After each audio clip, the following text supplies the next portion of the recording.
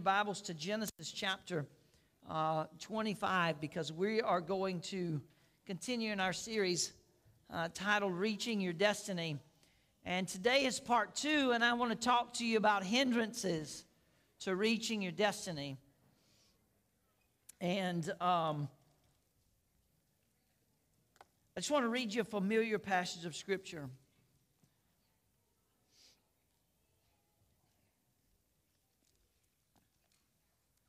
Genesis chapter 25, look at verse 29. Jacob cooked a stew, and Esau came in from the field, and he was very weary. And Esau said to Jacob, "Please feed me with that same red stew, for I am weary." Therefore his name is called Edom. But Jacob said, "Sell me your birthright as of this day." And Esau said, "Look, I'm about to die, so what is this birthright to me?" And Jacob said, "Swear to me as of this day." So he swore unto him and sold his birthright to Jacob. And Jacob gave Esau bread and stew of lentils. Everybody say beans. And then he ate and drank and rose and went his way. Thus Esau despised his birthright. Pray with me. Father, thank you for the reading of the word. I ask you to bless it to the hearing of our ear and the receiving of our heart in Jesus' name. And everyone said? Everybody, listen, there's a phrase that you might be familiar with if you are a reader of the Bible and you've been paying attention at any journey in or any amount of time in your journey with your walk with Christ. You might be familiar with this phrase. God often introduces himself in the Scripture as the God of Abraham, Isaac, and this is an introduction. This is a title of God. It's much like Mr. It's much like professor. It's a title. It gives him a point of identity. He is the God of Abraham, Isaac, and Jacob. Who shall I tell? Tell them that the God of Abraham, Isaac, and Jacob. They will know me because of my people. I'm the God of Abraham, Isaac, and Jacob. And we love that, right? Like that gives us some history of God. That gives us some touching point of God, doesn't it? It gives us something to go on by who God is. The God of Abraham, Isaac, and... So I read a study in prep for this message. And the study took several children. And it brought several children in and set them down at a table and gave each one of the children a marshmallow. And what the challenge was to, how many of you like marshmallows? Oh boy. Can you smell them, right? Yeah. What the challenge was to these kids were if they could sit for an hour and not eat the marshmallow, at the end of the hour, they would be given another one.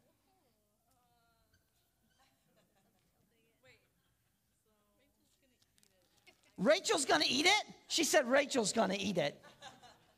Rachel, she's got no faith in you.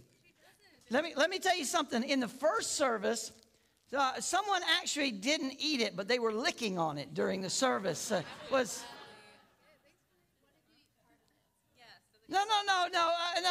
Lexi said, "What if you eat part of it?" You can't eat it. If you want another one, you can eat it. But you can't have another one. If you eat it before the sermon is over, you can't have another one. Look, Donnie's got 2. Who else likes marshmallows?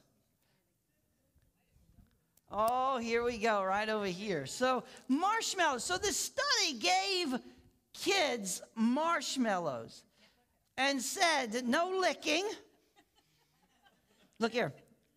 No smelling. No whatever. Can't eat it.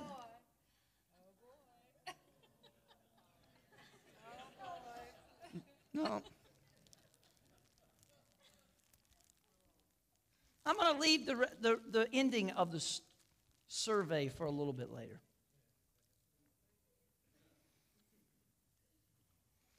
According to the Bible and Hebrew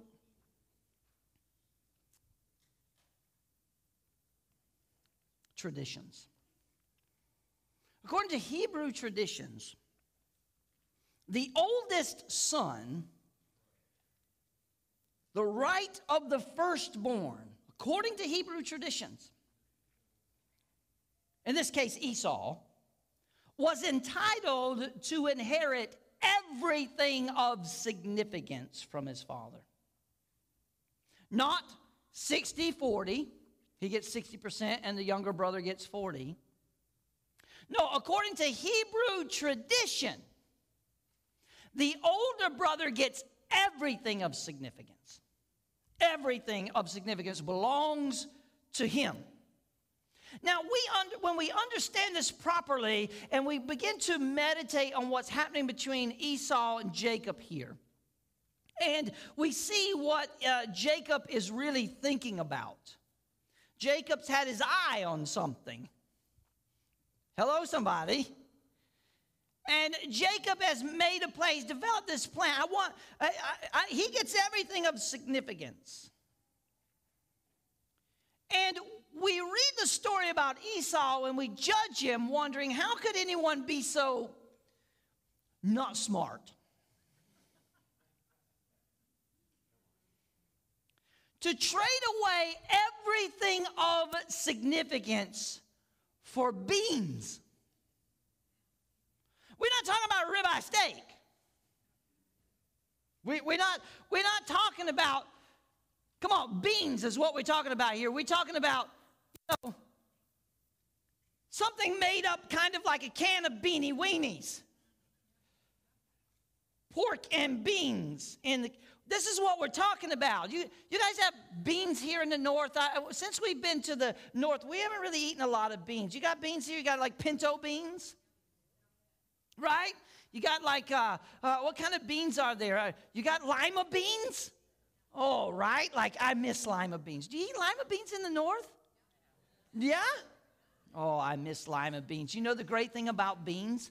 You can flavor beans any way you want to. You can't hardly mess beans up. You can put bacon in beans.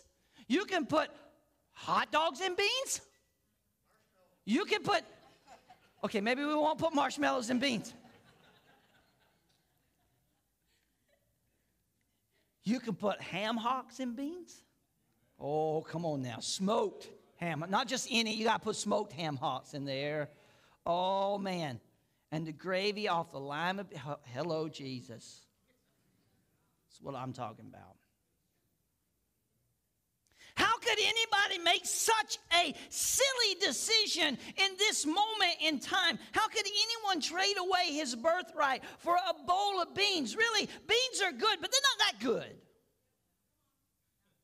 They're really not that good. And even the scripture says it's not all common for people to trade destiny for beans. Come on. I mean, we just look at Esau and we think, how could he do it? But it's not uncommon for people to do it every day. The insignificant things that we trade for the most significant things. And the Bible warns us, it says, lest there be any fornicator or profane person like Esau. Hello, somebody. Who for a morsel of food sold his birthright. We know that afterwards he wanted to inherit the blessing but was rejected. He found no place for repentance, though he sought it diligently with tears. You see, we need to understand the story more and how we are tempted to behave in the same way. And the Bible shows us very clearly that there are a whole bunch of people in the Bible that trade their destiny for beans. Yes, there are. Adam and Eve. Come on. Now, we're not talking about struggle here.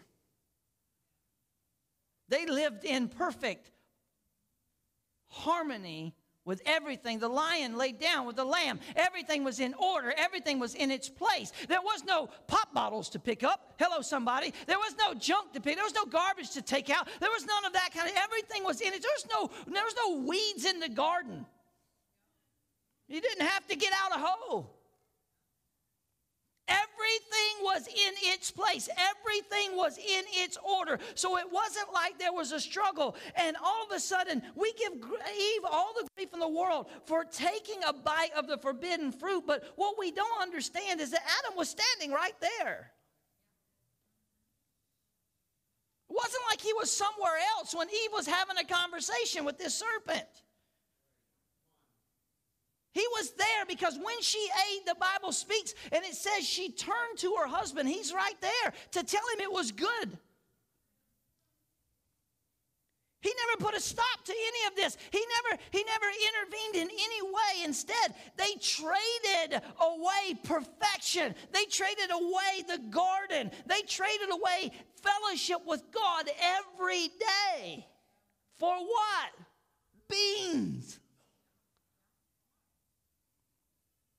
David and Bathsheba. Hello, somebody. It was a time of war. David should have been out on the battlefield with his soldiers.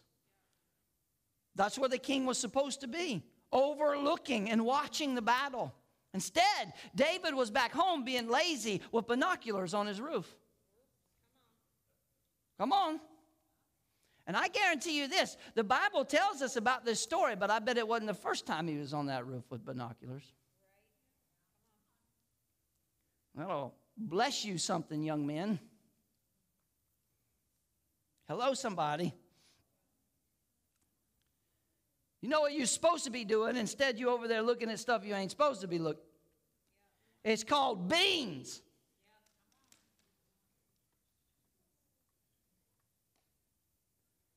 And it's so prevalent in our world today that we just become callous to it. You know why? Because, see, over and over and over and over and over, we are indulged with it through media, through social media, through everything that's going on in the world around us, and we become callous to it. But celebrities trade it all the time. They trade the goodness of their life for beans. Listen, I'm a sports guy. I love everything sports. Ask my wife. And I see these top echelon athletes who have been given everything and who could make such a powerful difference in the world around them. Instead, they trade everything they've been given them for what? And you can't tell me that they aren't dedicated men and women because they have sacrificed their lives. They have given everything to be at the top level of athletic prowess. They have gotten to the top. They know what it takes to sacrifice. Yet when they get there, hello, somebody, they throw it away for alcohol. They throw it away for drugs. They throw it away for sex. They throw it away for beans. And I don't know about you, but every day when I listen to the sports radio or turn on the sports news, I just go, gosh, what we could do with the money that they have just traded away. What we could do, the lives we could change. Beans! Every time it happens. And so my question to us this morning is, what are the beans of our lives? All right, it's one thing to talk about sports and celebrities and all the things that they throw away, but sometimes our beans, they might not even be bad things. You might be so hooked on reruns of Bonanza that you can't even clean the house. You might be so addicted to a soap opera. Listen, them people done died and resurrected more times than Jesus.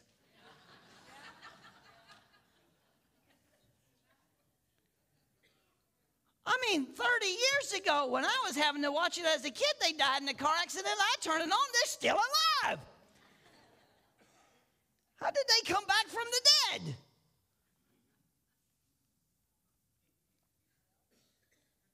so addicted to slop operas. Transpose that kind of lifestyle onto your own family and marriage, and it's a wonder. Hello, somebody.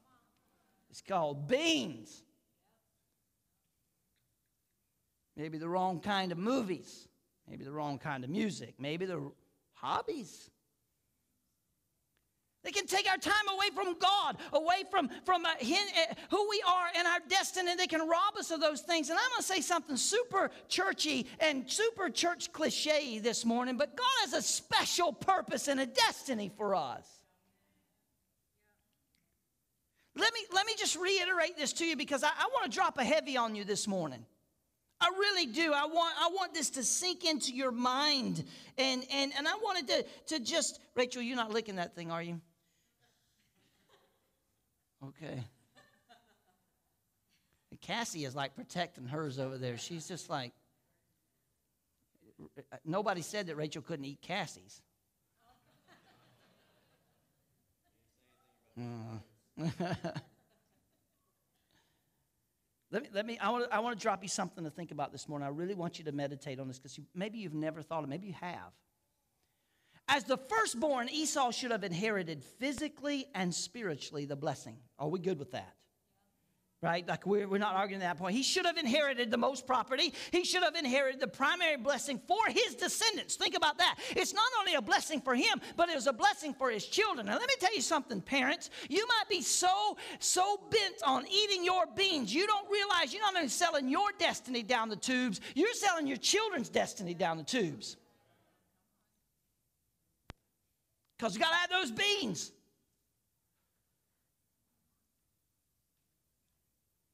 He wasn't thinking about his descendants. It should have blessed not only his children, but his children's children. It was the blessing. It was the blessing that he should have ended up in the line of the Messiah. Listen to me. Beans cost Esau the right to be in the lineage of Christ. Think about your term. He is the God of Abraham, Isaac, and it's not what it should have said. He should be known as the God of Abraham, Isaac, and Esau. Hello, somebody. You see, I don't know about you, but I'm in this place where I'm beginning to grab a hold of the things that I trade tomorrow for the beans of today. Think about this. The Bible uses this term that we embrace so powerfully. It's God's identity. It's who he is. No other God can be described as the God of Abraham, Isaac, and Jacob. No other God that's ever been worshipped on this earth can be described. When you say the God of Abraham, Isaac, and Jacob, the whole world knows which one you're talking about. Come on. Of all the gods that are worshiped in this world, we all know there's only one anyway, but it doesn't matter. Talk to a pagan. Talk to someone. When you say the God of Abraham, Isaac, and Jacob, they know you're talking about Elohim.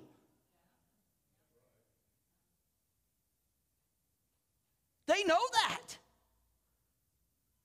But he should not be known as the God of Abraham, Isaac, and Jacob. He should be known as the God of Abraham, Isaac, and Esau. It's right there in the book. I don't have a trick Bible. It's right there. And he traded that for beans. He made a trade.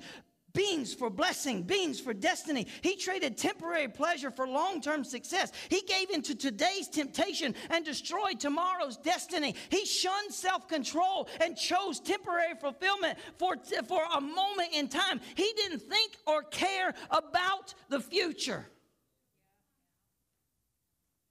We wonder why our lives are a mess. Because we are a consumer of beans. We can't stop consuming it. You know why this area is one of the most blessed and famous areas in the world. I saw it. I would have never ever thought about it or knew it if I hadn't. It was on National Geographic. They actually said something good. They said that this area of North America, because of the seed corn production, Do you know that this area is made famous because we don't consume corn, but because we raise the seed to send out around the world so they can consume? This area is famous not only for that, but here's what National Geographic also said. They said that during the seed corn growing season, that this area of North America produces more oxygen than the rainforest does in 1 year. From corn. Because we're not consumers of it. Not totally. This area in the world is producing more oxygen just during the season of growing corn. What is this, May to October? Is that okay? Than the rainforest does in a year's time. That's a good thing, church. That's a really good thing. All of the tree huggers should be really happy about all the corn we grow around here.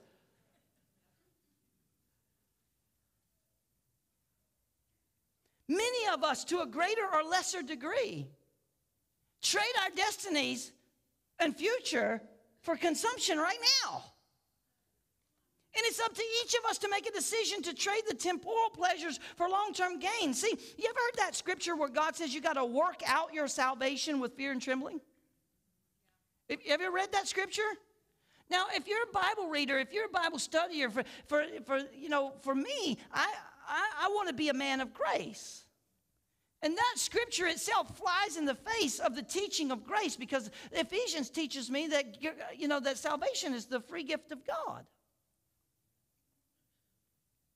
You can't earn it. You can't do anything to earn it, lest you should boast and say, that you did it on your own. It's the free gift of God. That's what Ephesians teaches us, doesn't it? Yeah, it does. It absolutely teaches us that. But then there's a scripture in the New Testament where we are encouraged to work out our salvation with fear and trembling. How does that work? How do the two balance?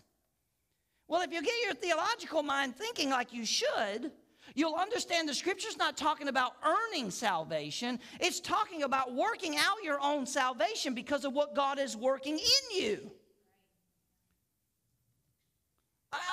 Deliverance, we all want to be delivered from something. We all got beans. We want to be delivered from those things. But see, what I learned through my own deliverance is not only did God deliver me, but I had to walk out deliverance. Not only was God working right in me, but I had to work it out, what God was working in me. You got to work out what God is working in. Hello, church. You got to decide to get serious about your destiny. Because God is serious about it. You want me to tell you how serious God is about it? He's so serious about it that he would allow himself to be known as the God of Abraham, destined man, Isaac, destined man, and Jacob, hungry to be destined man. Let me figure it out. Now, God had to change Jacob in a lot of ways. Hello, somebody. I mean, his name literally means cheater. That's what Jacob means. You cheat. You usurper. Hello, somebody. So God had to change him to, we know him as, come on, Bible people. What did God change Jacob's name to? Israel. Israel. God's work. See, he had to work out what God was working. This is so good. See, God will meet us, but he requires us to take the initiative, and he requires us to exercise our own will to work out what he is working in. Rob had no idea that I was going to share the prodigal a little bit this morning. He had no idea.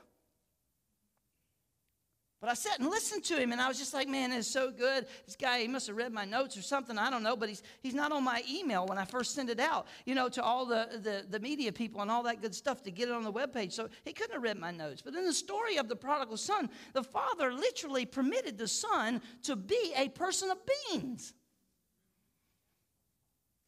He didn't force his own will onto him. And the younger son came to his father and said, give me my portion. Now, I don't know how much that was, but it couldn't have been much. Because everything belonged to the older son. That's the tradition. It couldn't have been much. I don't know how all that works out and all those things, but whatever it was that he got, the father gave him freedom to make his own choice. And when the son realized he was no longer in a position to reach his destiny, instead what he was doing is eating with pigs. He made a choice to return to his father, not as a son, but as a slave. And Rob said it very, very powerfully this morning. He said it as soon as the father saw the son had decided to repent and return, the father came running to him. Let's say you've been trading your destiny for beans. So how do you get back on track? That's a good question. And I got a very simple answer. I'm a simple guy. Let's start with obedience. The Bible says that God prefers obedience over sacrifice. God prefers it. That's where God is at. What has God's word and spirit been saying to you? You know God's been speaking to you. Even now this morning, as I've been talking about beans, you've been thinking about that bean. You've been thinking about that bowl. You've been thinking, yes, you have. Come on. We all been thinking about it. Lord, I'm tired of eating big. Come on, somebody. You have your own destiny to reach. And God wants to partner with you to reach it. Listen, when you go after your destiny, you have a partner in God. God has a destiny for each of us, and it's a significant, it includes being a significant contributor to people around you. Think about how blessed this area is because of how we contribute to the world. Come on. Think about it. Because of the corn and the beans. Come on, you hunters. Think how blessed you are. Because of the corn farmers to big, healthy deer. Now we're all getting ready for bow season, I know, right? We're all doing, rows with the dumbbells so we can pull our bows back, right? Getting ready. Because we got pictures of that big old brute that's been eating the farmer's corn all summer long. Hey, some of you detasselers, you ever run into the deer in the fields? Right? Crazy, right? They'll like run you over. Not good. You don't weigh as much as they do. We're so blessed because of the contribution that we give to others. Think about how it works. See, God has a destiny for each of us, and it includes being a contributor into others' life during this life, leading others to Christ and populating heaven. Do you understand that's our responsibility to populate heaven? Jesus opened the door. Our job is to bring people and populate. That's part of our destiny, our own blessing and our own significance. And I'm telling you what, you never find significance in your life until you stop living for yourself. When you start living for other people, you begin to find significance. And I'll challenge you. You get in those deep, dark depression modes and you can't break out. All you want to do is hide in the closet or hide under the bed. Let me tell you how to break out of that. Get yourself up, get yourself dressed, and find somebody to serve. Because all you're doing is thinking about yourself. Woe is me, woe is me. And don't tell me there's no place to serve, because you can walk down there in that nursing home and read a book all day long. There's all kind of ways to serve people, and you find significance in giving your life away. That's why Jesus said when a man tries to save his life, he actually loses it. But when he gives it away, that's when he finds what significant life really means. That's destiny, giving ourselves away, the overflow of our lives, and creating the greatest harvest the earth has ever seen in the aspect of the kingdom of God. Romans says, for whom the Lord loved, he chastens, right? God is working inside of us. Every son whom he receives. If you endure chastening, God deals with you as a son. So there are keys to reaching destiny, right? We got to know we have one. And most modern day Christian world, people could give a flip. I'm just going to show up on Sunday. I'll see you next week. Right? You've got to develop this relationship with God. And I'm really concerned at such a shallow relationship with God in our lives that we don't understand that God is speaking destiny to us every day, every day, every day. And we've got to keep our eye on what God is speaking. We've got to keep focused on what God is saying. We've got to learn to practice self-denial by saying no to beans. Listen to me, church. The best thing beans can do for you is give you gas.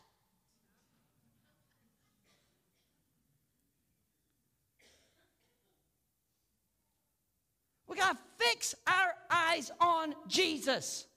That's what the Bible encourages us to do. Therefore, we also, since we are surrounded by a great cloud of witness, let us lay aside all the beans. Lay them aside. Get rid of those things which easily ensnare us, and let us run with endurance the race that is set before us, and fix our eyes on Jesus.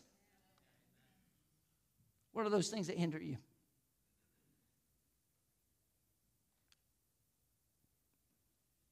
You know, we need to know and we need to believe that we have the power of God to resist temptation. What are those things that hinder you? You know what? I don't have to go through them. What are they? You know where you're at. You know the beans you've been struggling with. Come on. You know the things that are costing you. Let me tell you something. Right now, young people, right now is the time to decide you're never going to eat them. Never going to sell myself out. No relationship is worth it. Do you understand that? Because all it is a bowl of beans. You're going to wind up with the wrong bowl. Your beans ain't going to have no ham hocks in them. Just going to tell you. Now's the time, parents, to decide I'm not selling my kids and their destiny. Come on. I'm not selling them down, not for this, not for that. You know how many times Pastor Don gets in trouble because I challenge people about beans? It just goes on. I just can't believe how mad people get at me. Is that important? Some liberty or freedom you feel like you have that's costing you this, that, or the other, it's that important to you. It's not a liberty at all, my friend. Liberties don't chain me down. Come on, somebody. Liberties set me free. Liberties don't cost me my future.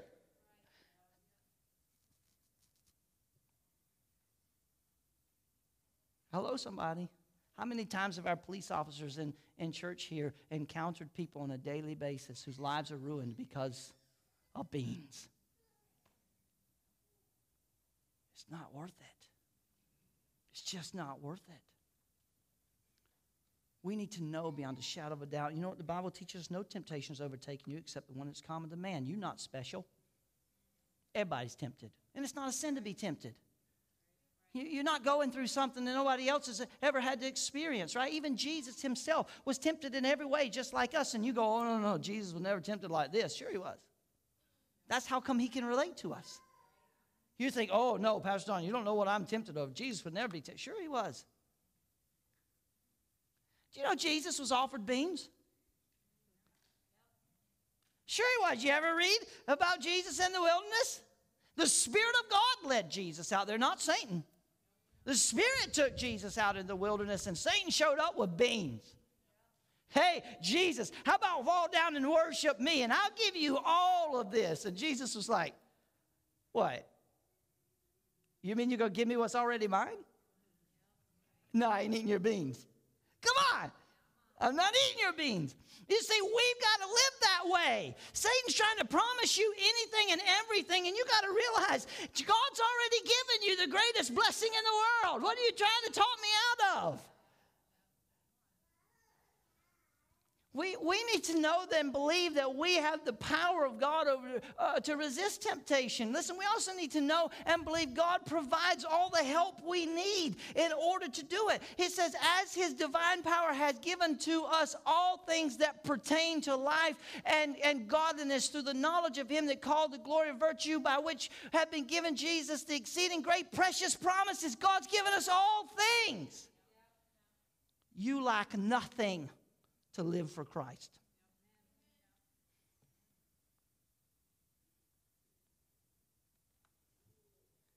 But see, we think, I'm going to shortcut the process here. I'm hungry. I got these beans. I got to take these beans. And our lives are miserable. We sell out for nothing. And I want you to understand something. I have decided in my life that I want God's title to be known as He's the God of Abraham, Isaac, Jacob, and Don. That's me. I want that to be God's title. He's Don's, listen, He's Don's God. Right? There He is. That's who He is. I'm not trading my birthright for beans. I want Him to be known that way. Come on, church. That's the way we got to let God be known. He's the God of Abraham, Isaac, and Jacob. It should have been Esau. I'm not beating up on Jacob. I'm really not.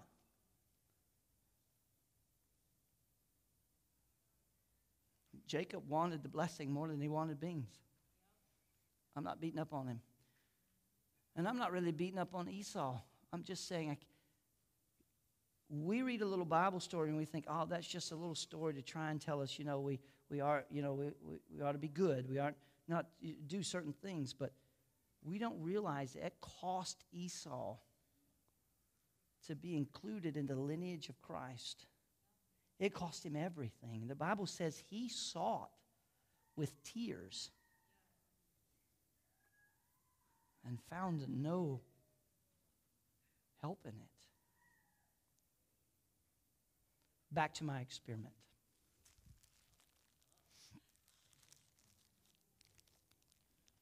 Oh, he cheated.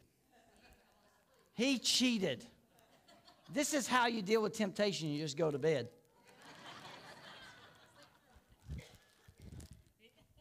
Hey, you know what? Some people should do that. Let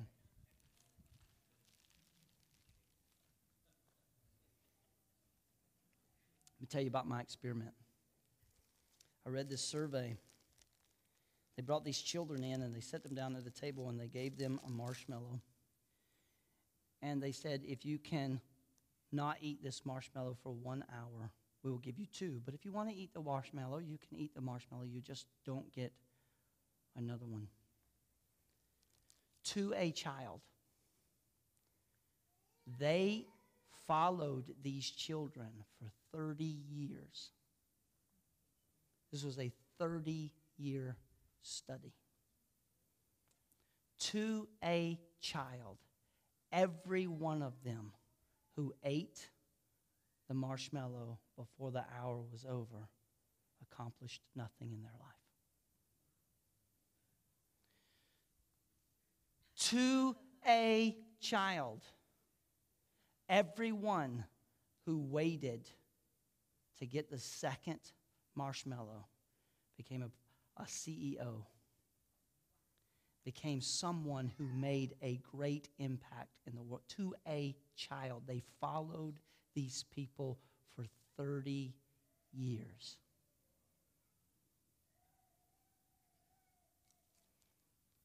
Think about this. Did you eat the marshmallow? You didn't eat the marshmallow. So if I give you another one, are you going to eat them both, or are you going to give one away? You're going to give, oh, look at there.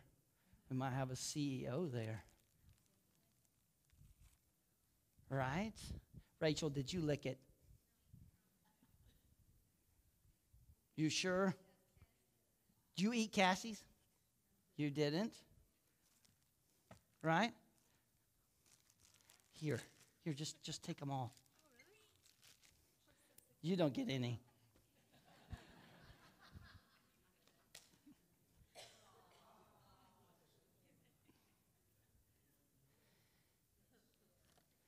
Think about this experiment.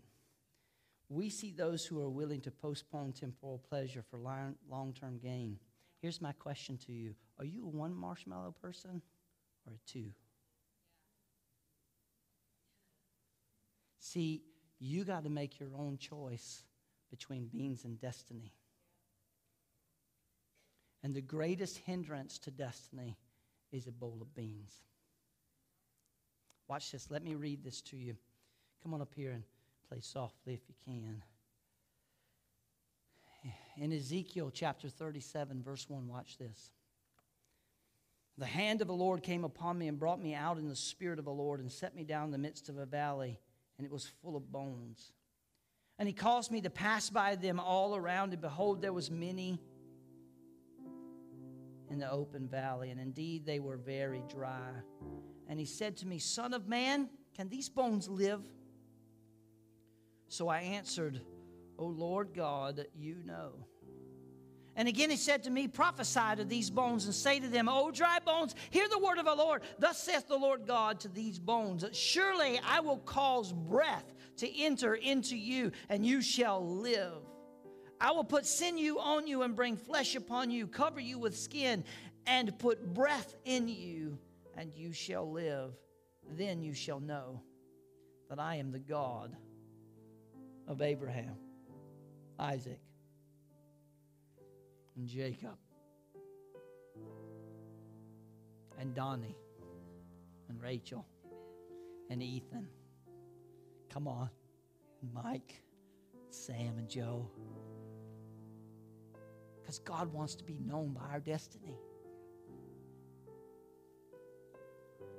That's so, listen, God can breathe life into dry, dead bones, and God can breathe life back into your lost dreams and hopes. Yes, He can. Yes, He can. But you got to stop eating those beans. You can't do it. You got to stop trading. You got to stop trading. Stand with me.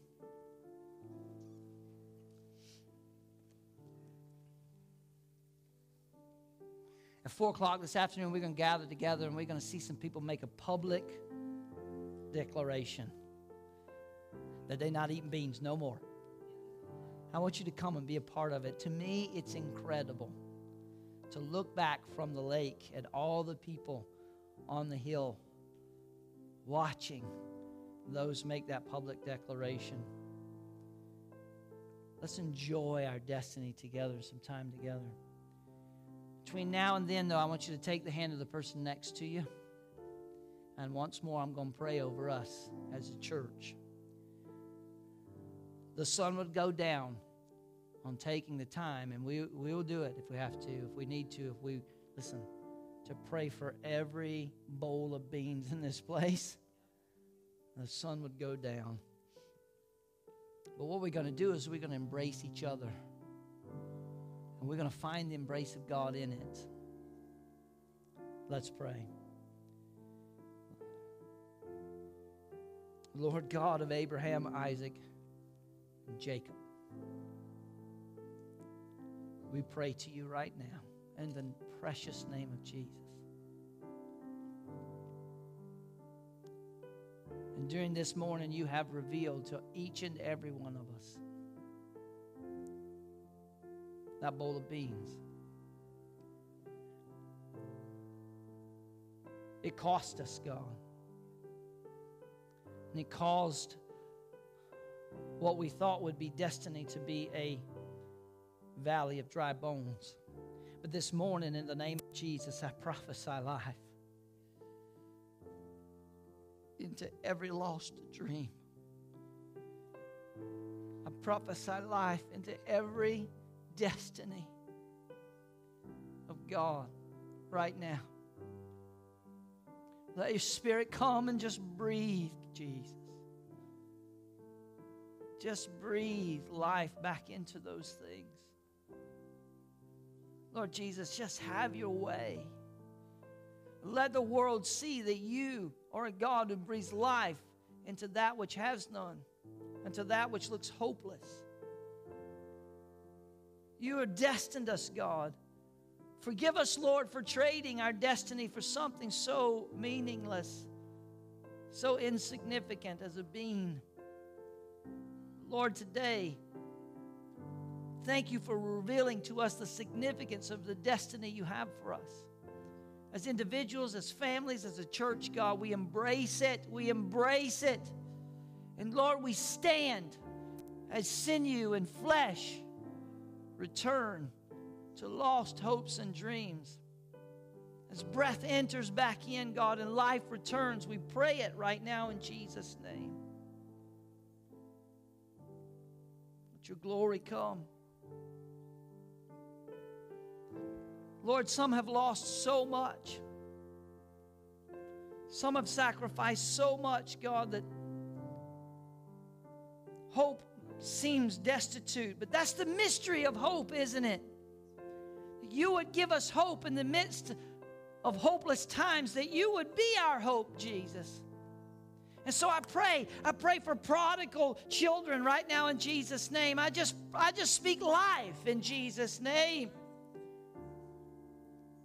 I pray for families and marriages right now. I pray for sickness and disease right now in the name of Jesus. Let life come.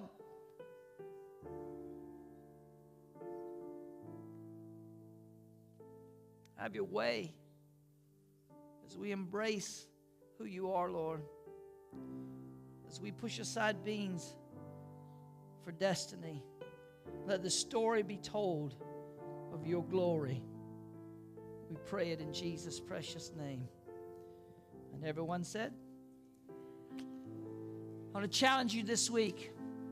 Sit down with each other, have a conversation, a godly conversation about how you can help one another with this issue of beans. I challenge you to have a conversation with co-workers and family and friends about where they're at and the beans that are in their life. Watch what God will do with it. Amen. Give the Lord a hand of praise. Turn around and tell someone you love them.